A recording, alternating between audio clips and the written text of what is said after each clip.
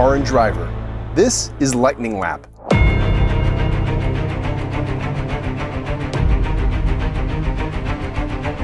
For the 17th year, we return to Virginia International Raceway, where our team of professional test drivers run the latest and most exciting performance vehicles around the 4.1 miles and 24 turns that make the Grand Course. Think of it like an American Nürburgring.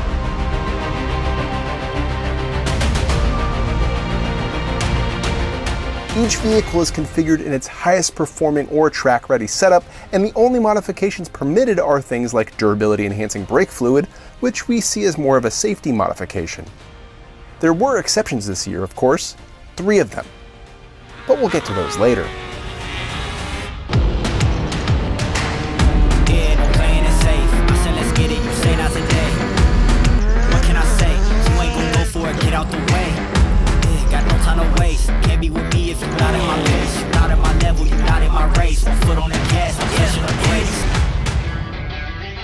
We categorize vehicles based on price and order them here from slowest to quickest. You can watch each vehicle's individual lap on its corresponding page in the links below. Remember though that a lap time is just that, so we also aim to explore the overall picture of a vehicle's character.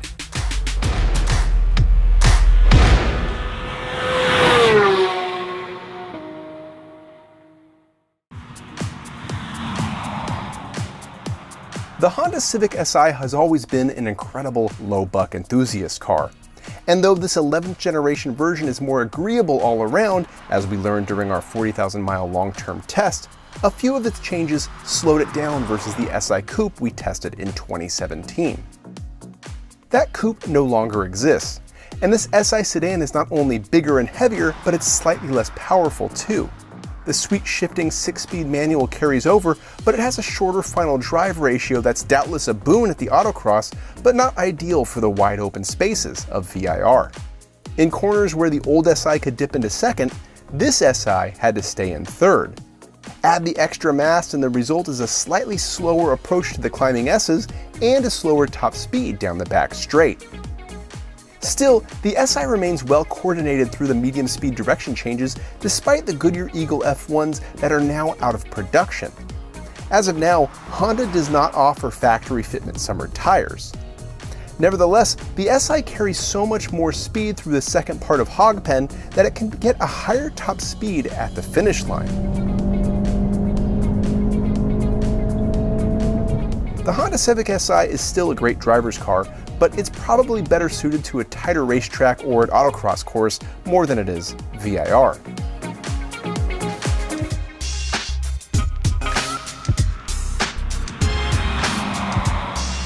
The 10 best winning Subaru BRZ and Toyota GR86 were fantastic at Lightning Lap 15, but the fun usually ended after a lap when the brake pedal turned mushy.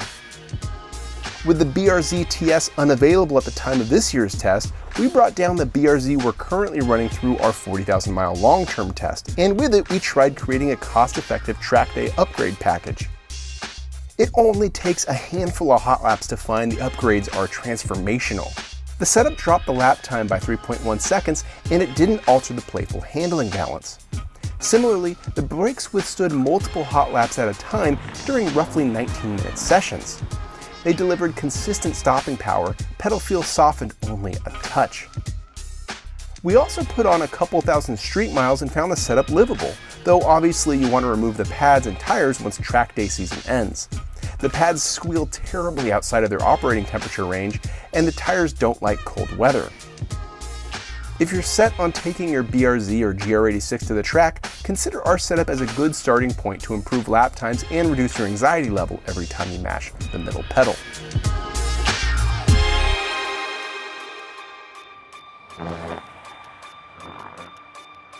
Quick laps are as much about driver confidence as they are of vehicle's capabilities, and ours shattered after the EV6 GT had huge turn and oversteer in the middle of the climbing S's on our first outlap.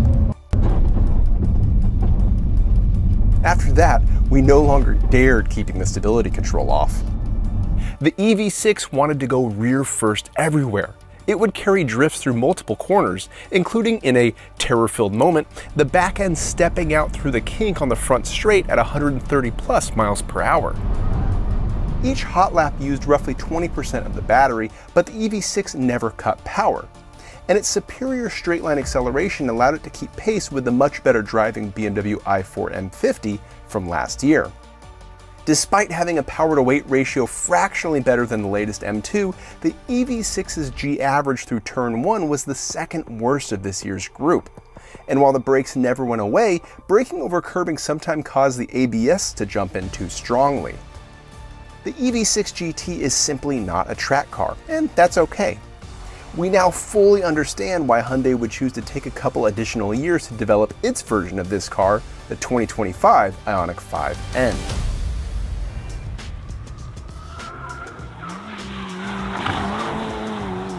Simply, the changes that make the Acura Integra Type S a better daily than the Civic Type R hold it back on the racetrack. Of course, that shouldn't be too surprising. The lack of a track mode for stability control was unfortunate, though there is a process to disable the system entirely.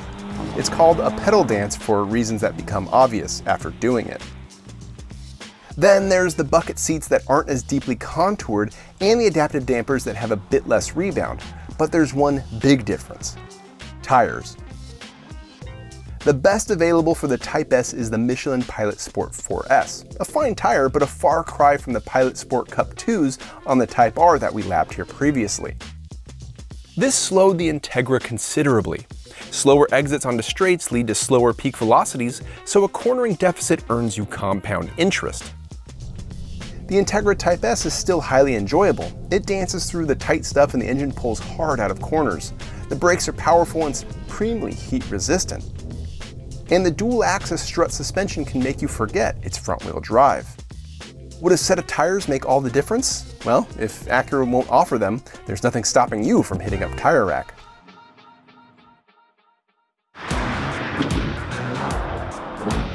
Pull up to a track day in an X5M and most will assume it's your tow vehicle. But BMW's most ferocious X5 can earn more than a few surprise point buys. The latest X5M is 130 pounds heavier than before, in part from a revised engine that adds a 48-volt hybrid system. Yet it was slightly quicker through the uphill S's than this year's M2 and Z Nismo, and it hung right with those two in the back half of the infield and while sliding through Hogpen onto the front straight. We ran 2.4 seconds quicker than the last X5M we tested here, making this the third quickest SUV we've run. That's behind only the Cayenne Turbo GT and Lamborghini Urus, both of which had far racier tires. The lap time's also fractionally quicker than a C6 Corvette Z06 and a current 718 Cayman S. The X5M is amazingly balanced and competent. It loves to rotate and claw through corners neutrally, and it devours curbs. The brakes held up phenomenally too. In fact, it took a while for us to build up to braking so late in something this big and heavy, and with this high of a vantage point. Simply, X5M owners who don't explore this SUV's capabilities, they're missing out. With 453 of the most well-muscled horses this side of the Bavarian Alps, our first laps in the M2 felt like driving on a slip and slide. The power slides were easy to catch and modulate, but they kill lap time. Just how powerful is this M2? Enough to make up for its moderate grip. It was slower through turn 1 than the previous generation M2 competition, but exited most corners going a touch faster. On the front straight, it was 4.9 miles an hour faster than the M2 competition. That kind of power requires patience on corner exit, and once we got the tail to behave, this M2 went 2.8 seconds quicker than that M2 competition, beating it through 4 of the track's 5 sectors. Sharp, precise steering helped place the M2, though its muted feedback masked what the front tires were doing. And there's surely more time in it too. Our car lacked the optional lightweight carbon fiber roof and bucket seats, and it carried the added weight of a sunroof. Still, the M2 proved it can slither around all you want, but tame those wild horses and it'll lay down some impressively quick, tidy laps.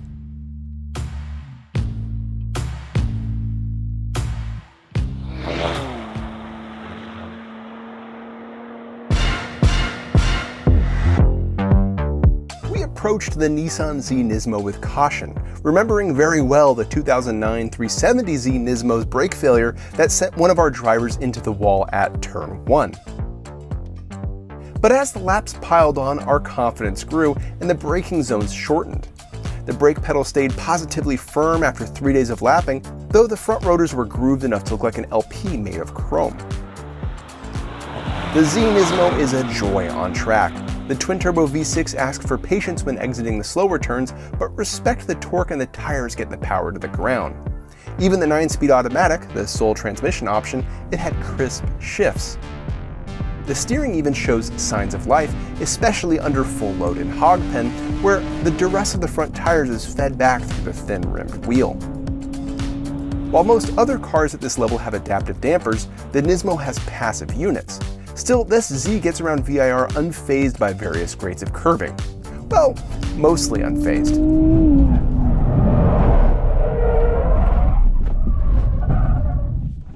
That one was our fault. Our only concern is the rear differential, whose fluid approached 400 degrees, or enough to push the fluid out of the vent tube and coat the exhaust, leading to a very unpleasant smell. If you plan to track the Nismo, investigate some cooling options.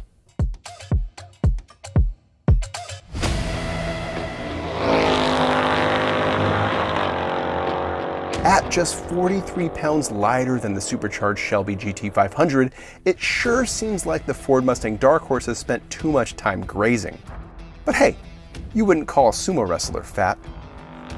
Some of the heft is from the 15.4-inch two-piece rotors up front and the 14 inches in the rear. And this brake package is the real deal, hauling this 500 horsepower Mustang down from 145.9 miles per hour before turn 1. That's 2 miles per hour faster than the 349-pound lighter Z Nismo, yet the Mustang got to the brakes roughly 60 feet shorter. Shortening the brake zone by roughly 10% is significant. As we saw during our 0 to 150 to 0 test, the Pirelli P0 Trofeo RS tires do a fantastic job applying braking forces to the tarmac.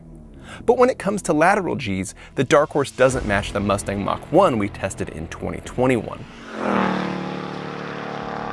Cornering grip is down everywhere versus that car, but carrying around an additional 213 pounds will do that. On the upside, the Pirellis offered consistent grip lap after lap. The bigger letdown is the 10-speed automatic, which doesn't take many laps before warning you of rising fluid temps. And with the heat comes indecisiveness and untimely downshifts. It's very likely the 6-speed manual might knock a little time off, but nevertheless, the Dark Horse's lap is good enough to dethrone the Mach 1 as the Mustang King.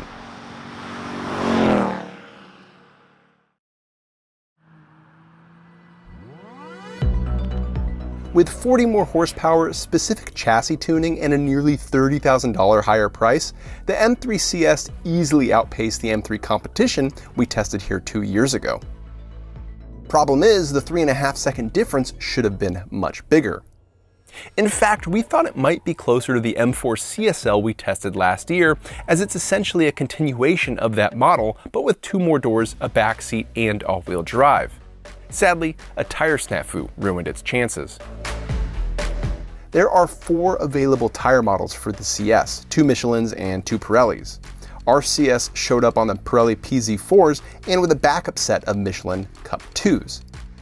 We used the PZ4s to sort the car and plan to switch to the Michelins for the fast lap, only to find the fronts were the wrong size. And in the frenzy to get a new pair overnight, we wound up with Cup 2Rs, which aren't available on the CS. That means the lap time on the Pirellis doesn't fully represent the CS's impressive capabilities. We hope to have it back next year on the correct tire.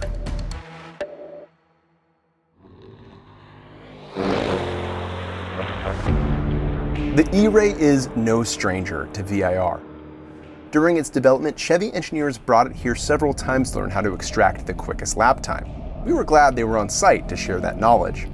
The 1.1 kilowatt-hour battery can't provide full boost for the entire lap, and the power from the electric motor driving the front wheels trails off after 120 miles per hour. The solution?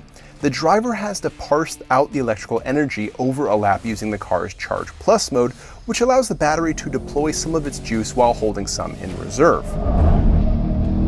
Luckily, the 8-speed automatic shifts smartly on its own, which allows you to focus on fumbling with the awkward Charge Plus button on the side of the center console. That annoyance aside, the E-Ray's track performance confirmed its middle position in the C8 lineup, with a lap time between the Stingray Z51 and the Z06. The E-Ray felt slightly bigger and less precise than the lighter Stingray, but still well balanced, with virtually no high-speed understeer. It muscled through the slow turn 1, and its all-wheel drive system yanked it out of that corner 0.6 miles per hour faster than the Z06. The carbon ceramic stoppers felt like they could arrest a runaway train, but the propulsion system's limitations showed on the front straight, where the E-Ray topped out 2.4 miles per hour slower than the less powerful Stingray. That speed deficit in no way diminishes the E-Ray's prowess. It's a big bruiser that can dance and a multi-talented middle child of the C8 family.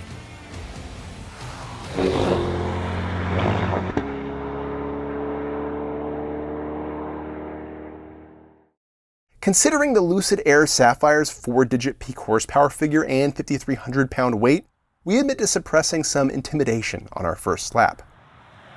It wasn't warranted.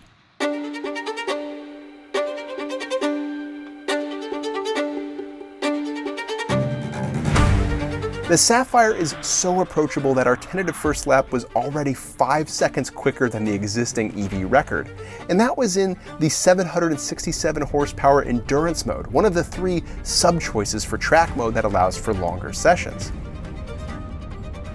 Hot lap mode has 1003 horsepower, and that meant the 4th highest speed on the front straight that we've ever recorded. There's no getting around physics, so stopping for turn 1 required anticipating braking markers that don't exist.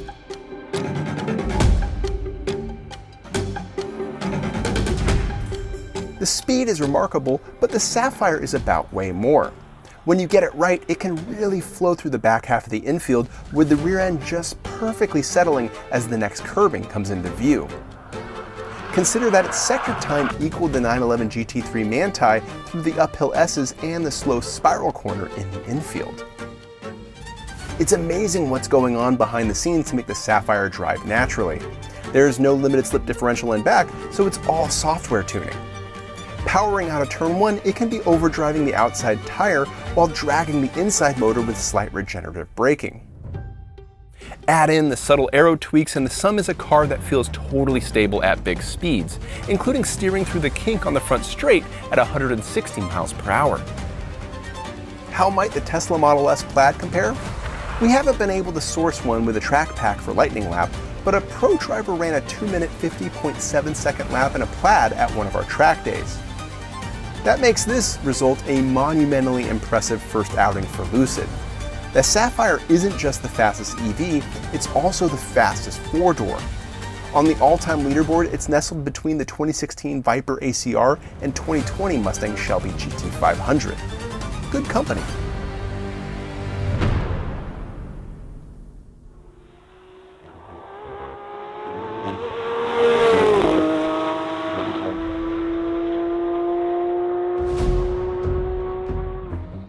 Porsche owns a majority stake in Manti Racing and has designated it its motorsports partner. What that means to well-to-do Porsche owners is aftermarket parts that carry a factory warranty, and thus the GT3 Manti Racing's entry into Lightning Lap. We do mean well-to-do, as the GT3 package costs about as much as a new 718 Boxster, consisting of suspension, brake, wheel, and aerodynamic changes. These changes make small gains versus the GT3 we ran in 2021. The added downforce helps in corners but hurts on the straights. After exiting hogpen 0.4 miles per hour more quickly than the stock GT3, the Manti Racing version has a 0.5 miles per hour lower top speed. This GT3 shines in linking the corners climbing the hill towards roller coaster, gaining a lead over the stock GT3 it never gives back.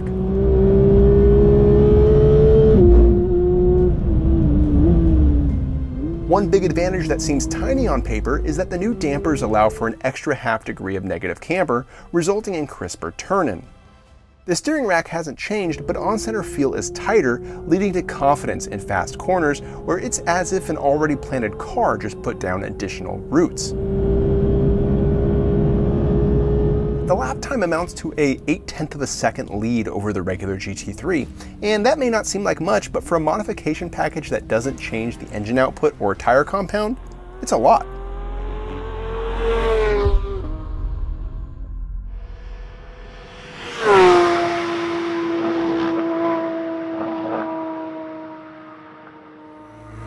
If you're in the business of winning track days, the GT3 RS will send your stock skyward. What's arguably Porsche's most extreme road-going model ever has active aerodynamics and seemingly endless supply of settings. You could spend all day tinkering with the 4 knobs that control all the settings. Fortunately, Porsche Pro Patrick Long was on hand with a recommendation: maximum rebound front and rear and a bit of extra diff lock when coasting. We don't have a historical braking stat from VIR, but if we did, the GT3 RS would likely be the king of it. While the GT3 RS hit 157.3 miles per hour at the end of the front straight, it feels even faster because you can brake well past the number 5 marker. If you're too early on the stoppers and need to modulate, the hydraulics translate tire communication so cleverly that it's as if you woke up to discover you could speak a new language. Fun is everywhere, but finding time on track took longer than normal because of this GT3's cornering speed capability. Pick a speed, decide on a spot to go flat, and you're wrong. Faster and earlier is always the answer. We haven't even mentioned the glorious 9,000 RPM 4-liter flat 6. Its sounds and vibrations make every lap a hair-raising event. And while the engine is one of the greatest of all time, the GT3 RS's true magic lies in how it makes something as light as air have seriously heavy impact. In addition to lap time, we log 24 on-track data points. Remarkably, this GT3 RS tops our all-time charts in 12 of them. Here's its full lap with a few of those highlights.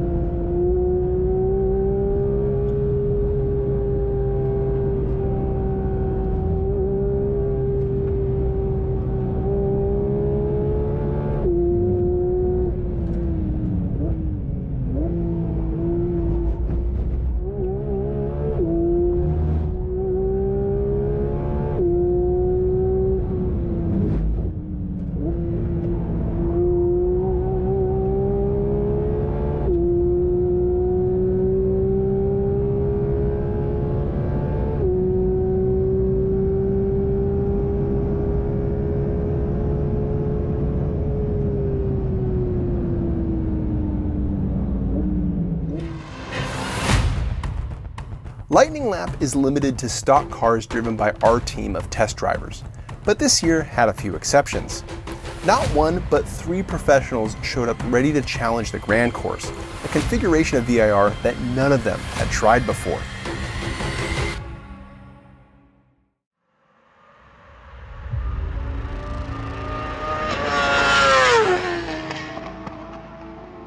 For years, we've wondered where a sport bike would land on the Lightning Lap leaderboard.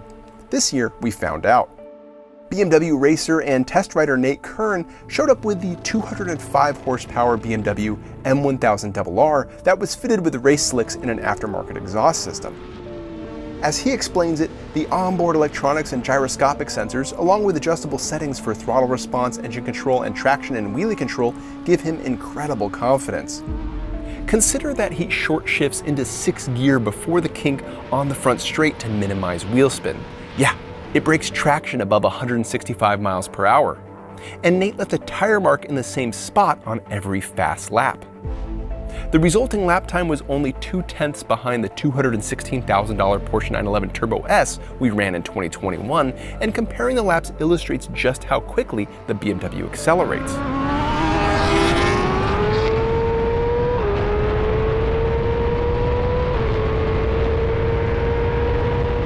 On the front straight, it has a 5 miles per hour advantage. On the back straight, 10.5 miles per hour.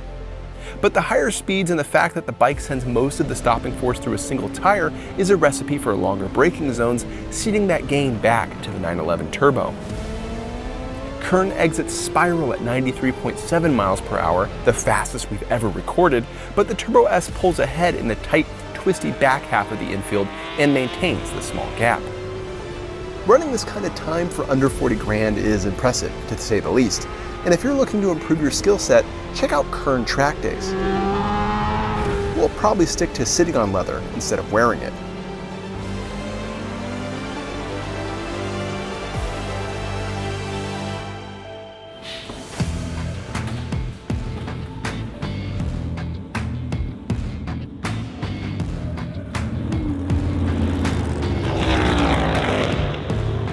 The full name is NASCAR Next Gen Garage 56 Chevrolet Camaro ZL1, or G56 Camaro for short. Yes, this is the development twin to the same car that raced at Le Mans this past year. Its all-natural 5.8-liter V8 winning the hearts of the crowd and showcasing the uniquely American motorsport discipline on the world's biggest stage. Hendrick Motorsports manufactured and managed the project. We never really thought they would agree to bring the car out, but they did. Driver Jordan Taylor didn't race in France, but the 10-year IMSA vet did a lot of the development. While he calls VIR one of his favorite tracks in the world, he's never lapped the Grand configuration on anything other than a simulator. On track, the G56 is simply rad in the most American way. It's loud, it's fast, and it's big, almost as wide as a pickup and some 10 inches longer than a Corvette. Taylor locked the rears going into turn 1, hence the low 1.19 Gs of lateral acceleration there. The rest of his lap was clean, particularly when he was on the full course where he's most familiar.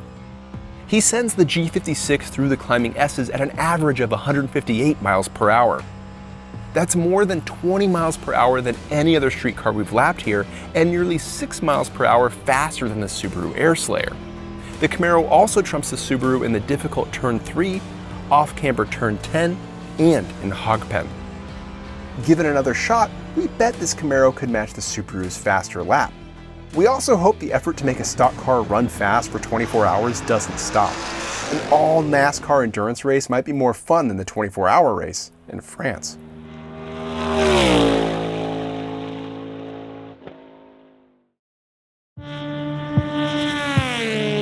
You probably remember seeing the Subaru Airslayer flying over a speedboat in Gymkhana 2020. When the Subaru team showed up at VIR with racing vet Scott Speed, they had another target to clear: the track record. Built by Subaru Motorsports partner Vermont Sports Car, the Airslayer is essentially an uncorked WRX STI rallycross car. Sans the engine restrictor required by regulations, the custom 2.3-liter flat 4 makes 862 horsepower. Not only that, it runs on fuel so corrosive it'll eat through your shoes. Seeing the aerodynamics, the radiator sitting in the backseat like a kid's car seat, the flames shooting out of the hood, you get a real no rules Can-Am vibe. The Airslayer is fast everywhere, obviously, sticking at 1.32 Gs in turn 1 for example. But it's more shocking how it accelerates. It exits Hogpen at 125.9 miles per hour, and the next closest street car in Lightning Lap history is the McLaren Senna at 121.6 miles per hour. A Corvette Z06 is doing 114. With Scott Speed at the wheel, the Airslayer lapped VIR in 2 minutes 25.6 seconds, putting it 1.1 seconds ahead of the Garage 56 Camaro. The advantage was almost entirely generated after turning off the back straight. In the tighter and more technical part of the track, the Airslayer takes full advantage of its rally routes, including some lines that would raise Stewart's brow. Whatever car eventually beats its time should wear the moniker Speed Slayer.